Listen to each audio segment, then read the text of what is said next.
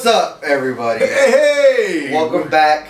We're here to a new episode of We Them Dudes. Oh, we them dudes. We are here. What's going on, fellas? As you can see by my lovely host, Random, he was on sabbatical and he looks great. Oh, I didn't want to say anything. Yeah. This is why I'm holding Grogu to block my gut. Yeah. But as you know, I'm Toxin. And I'm Random. And I thought we would tackle this because it is by one of our favorite authors. Of course, yes. And like it's timeless. His mother, my grandmother's favorite artist, Arthur.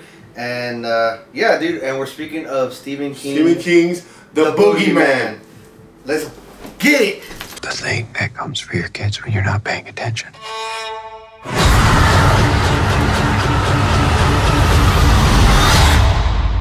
You believe me? Don't you? And I only know one Boogeyman. He got some white mask. He comes out on Halloween. It's William Shatner's mask. I just want to point that out. Well, anyways, yeah. This one was good. This was really, really good. This was really good. What I appreciate is because I did hear. I'm not gonna mention who it was, but I have watched several reviews on it just to see what people think. And I did see a lot of people saying like they're kind of tired of Stephen King adaptations just because I guess there's so many of them and they're redoing some and they're really not tackling too many new ones. Right. Until today with this review. There's no reality, originality. Originality. Thank you. There's no fucking originality out there going anymore.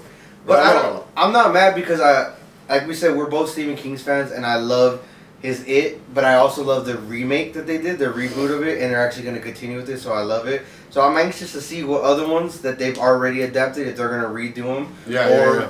Since this one, since it's actually a short story and it's The Night Shift, if you haven't got a copy of it, grab it. I believe it's on page like 96 or something like that. Yeah. The short story, it is refreshing that it is a short story. It's not a full-length book that they've been doing. Right. But the short story is very different from here. I would say the movie's more hardcore. It goes more into, I wouldn't say depth, but it does tackle a few more issues that the short story doesn't actually do.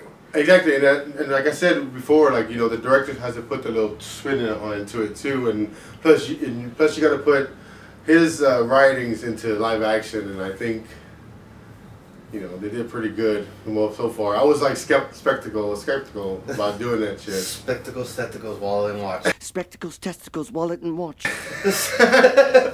But yeah, I have to agree with them. I was very nervous going into this. I didn't want them to ruin it, and honestly, I had the book, but I didn't know anything about the short story. I hadn't read it before until this. Right. Yeah, so I definitely went back and read it, and I liked it. I did enjoy it, but I love the twist that the director had made. I love the creature throughout the whole thing. So yes, right going into this world, we see this daughter who is actually she's actually from Yellow Jackets. I remember that. Oh, okay. If you haven't seen it, I recommend it. Yeah, I know you. The first season, not the second season. I haven't even made it to the second season, but she's suffering a loss. She's actually lost her mother, and it seems that she's not handling it too well. The little sister is actually handling it better, that's when we find out that her dad is actually a therapist. And the dad's a therapist, and he can't really talk to his kind of therapist are you? You can't even talk to your kids and figure that shit out. But I understand, perspective, another perspective can. Somebody taught him, so therapists have to seek therapy too. Taking on all their problems, they have to vent. Can't even figure it out. They like the dad can't figure it out. Like Kemper said in all these movies. Like Kemper said, you have to vent. You have to vent, and do your. Never mind. I ain't gonna go that far. Be Kemper. Have charisma. You need to vent. All right. Be lovable. Be lovable. Not the killing part. Not the shit that he did, but he was very charismatic and a loving person. But when I sat down, of course, I was like kind of like worried about it. First of all, because I know before I even knew it was Stephen King connection to Stephen King, and how all these movies kind of start good and then like just drop at the end. Great build-up, falls off. Great build-up, falls off, and this one kind of kept me in. And I was like, okay, and it kind of jumped me. It didn't rely on jump scares. It kind of it was like it was kind of speaking to me because I know all of us have a boogeyman at one point in our lives. We had a boogeyman we had to deal with underneath the bed, the closet, the guy who came home that one day. No, the nasty man down the road, the night man, the night man, William Knife Man. Yeah. So and I just got connected with this one too, and you know, seeing this basic story, the girl, you know, like we were saying, but you know, the monster wasn't shown, that you didn't see him as much. The eyes, what got me. I just want to say that. What the eyes got me, what got me was the lighting. The way they chose and shot this and all their lighting points were amazing. Because I want to jump ahead a little bit with it, but the part that got me was when she's playing a video game and we've all done this as kids. You're sitting in a dark room, you're either playing a scary game or you're just playing a game in general. And you do certain movements, you shoot a certain target or something like that. A special move that you do lights up the screen.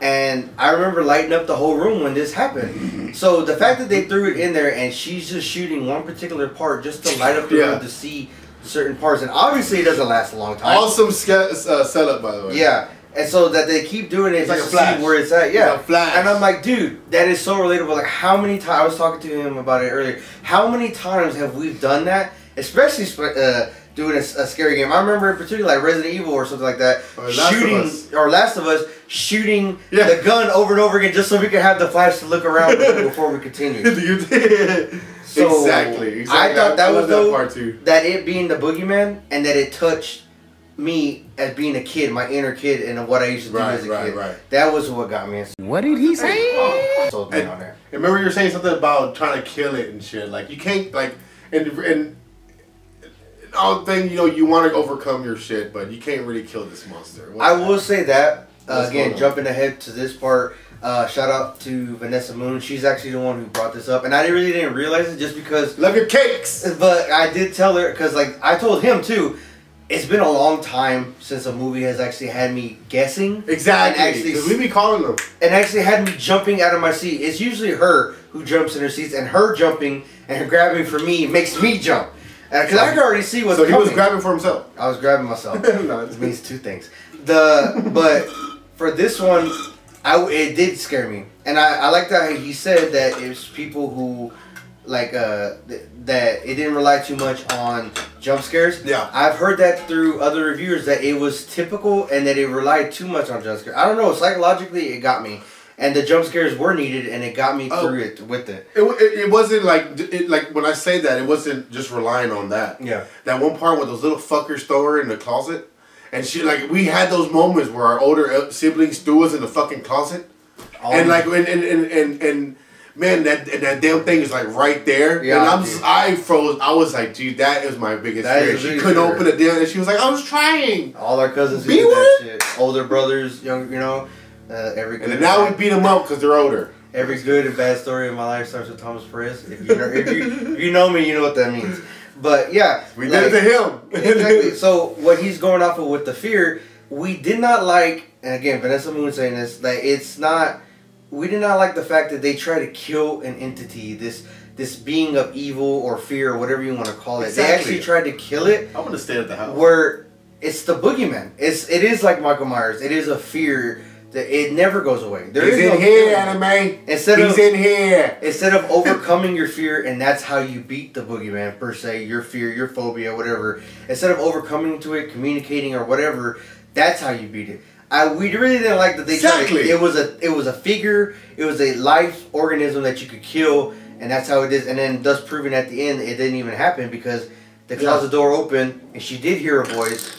Could it be alive or could it not be alive? Oh man, you never know. And the whole moon thing with the light, man. I mean, it had some good. It had some moments. I love it carrying it through the movie and seeing the families that it affected. But that too, like it being everywhere at once, thus showed like it's a figure that was touching them. Yeah. It was hurting them, but it was everywhere at once, so it could be all in the psychological. And it manipulated their voices and shit. That was creepy. I love that because growing up too, with our fears and shit that we saw growing up, we would hear our mom's voice, but it was nothing. And it's I just love that. It's your brain, and it's just your brain hearing some crap. Dude, when I heard it, just ignore it and don't go toward it, man. I don't know. Speaking in voices, Believe your own was shit. fucking amazing. I love that they added that touch. Like it can mimic really anybody, good. dude. It's really good. He looked creepy. He looked Exactly when you finally saw him. when you finally saw him, and I love that because that was very. Like, I don't want to say 90s, but a very traditional horror where it waited to the end to actually give you a good, clear look of the monster. And that's nostalgia for me. That's what gave it another thumbs up for me. I got a question. What was he sucking out of her face? Because it wasn't like blood, but it wasn't her force, her life force. But it was something. I don't know. We were speaking about this earlier. The COVID vaccine, maybe? Sorry. Go ahead. I didn't know if it was her soul. Yeah, I didn't know. I was like from Skinwalkers. I don't know if it was the soul. It was like the life force, her fear, whatever. It could have been anything, and it was. Dopamine. But it was black, and it's usually like what kept us guessing for me. It was black. Yeah. It was black, and it was like, okay, what is this? Because every time it's like a life force or it's the soul or whatever, it's always light and it's bright and it's like getting absorbed by the darkness. So for it to be coming out liquidy and it coming out dark, I really didn't know what it was. It was good. And it was good. I liked that it looked like a Wendigo to me. If you ever I forget what the game is called, but it was one of the more interacting games where you had to decide. It was Until Dawn. Until Dawn. It looked like one of those Wendigos. Yeah, I recommend that game. Still have to beat it to this day. Still have to beat it, bro. But it reminded me of that, of those kind of Wendigos, and the nowadays depiction of Wendigos. That's what it reminded me of. But what got me too was his mouth. I thought it was sewn shut, but it was actually fingers. It was a hand within a face. So when it came out to actually absorb whatever it was absorbed, it was like a person inside of it. So I thought it was oh my god. So it was. This is the Boogeyman, but it's a fear within a fear. That's what I took it as. Hey, it scared shit out of you, man. Yeah, like it's always. It turned a man white. Oh my god. Wasn't that Winston? Said some shit to make it turn the man white. God, black man white. Is that what it is? He said something like that. I'll find that quote, but I have seen shit that'll turn you white. But it was for me. That means like there's a fear within a fear. So like I fear this boogeyman. I fear this entity. But what does that boogeyman represent? And it's a fear of like not confronting the mom's memory, not letting mom go because I don't want to forget.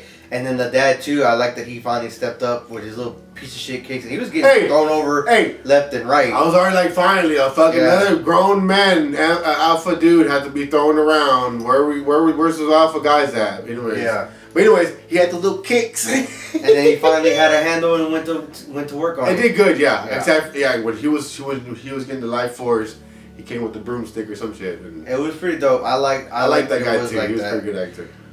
This is the guy from Devil. The elevator, he's a detective. That's who I recognize him from. He's good. Oh, and he's also Zaz. And I don't know from the girls I don't know who the girls I don't know who the girls were. I know who he was, but I didn't know. It was really good. Didn't know anybody in this one besides the yellow jacket girl, but I don't even know her name. But she's pretty cool. And usually I talk like in the movies because I had my friend and then they had the couples and shit, and I'll be talking clowning, but it actually had me engaged. Yeah, I was in there with That's why for me it gets 2 thumbs up, 10 out of 10. There you I go. recommend it. It was a good movie. I hope that opens the door for other short stories for him to be adapted. Nothing wrong with the big stories, and I would like to see some, redone. But there's a lot that you shouldn't fucking touch. I just want to point that out. Yeah, you can't touch the Ridge Nez, but you can do like the graveyard. Graveyard shift. Or the other one, the Jacob's Ladder, what's his Jacob? No, he did the Dead Zone. Dead Zone? That was a good one. I know they did a show, but I know I think they're in talks for a reboot of Silver Bullet, and that one's very near and dear to my heart. Ooh. That was actually my first Creature of the Night episode, so you haven't checked that out, go check it out. I might redo it because I'm not. That also was the first one he did when he got a full erection watching the scary movie. He was like, "There's no porn in here." And it was a full erection. And I was hooked ever since. When the werewolf came out, the bridge. Never mind. Sorry. Go ahead. Yeah. Thank Lydia Acosta for that one. I was like, corrupted me at a young age. But yeah, I like it. I highly recommend it. Even if I think movies are shit, I recommend it. Just take if I don't like it, doesn't mean you don't like it. There've been a lot. But that's why I was very happy with it. And we had to do this one. I was like, we had to do this one. Anything latest coming out, I'm gonna tackle pretty soon. He's gonna have his channel up and going. Yeah, we'll do that. As you can see, he's having his office worked on. We're building, baby. Heels is coming up on Hulu the 29th, the 28th of this month, July. We're coming up July, right?